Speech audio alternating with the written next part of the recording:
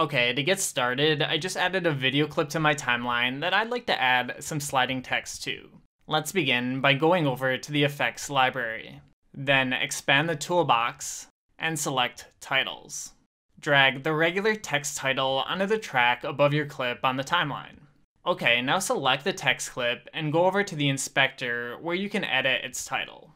You can style your text however you want, but I want to focus on animation for this tutorial.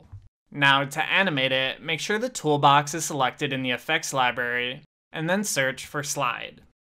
Drag the slide transition to the beginning of your text clip to add it, and drag another slide transition to the end of your text clip so it slides out as well.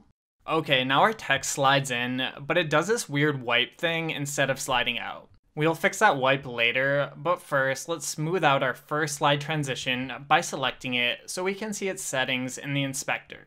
Then down here, change the ease setting to in, out, or in and out. I prefer in and out because it makes it look the smoothest. You can also adjust the duration of the slide by just dragging the edge of the transition on your clip. Now, animating the slide out works a little differently since we'll need to change this weird wipe it's doing. To fix it, select the transition to bring up its settings in the inspector. Then, make sure you change the direction to out, which will make it slide out instead of doing a wipe. Finally, to smooth it out, just go down to ease and select the ease setting you want. Okay, now our text slides out smoothly. And that's all from me, so thanks for watching and see you guys next time.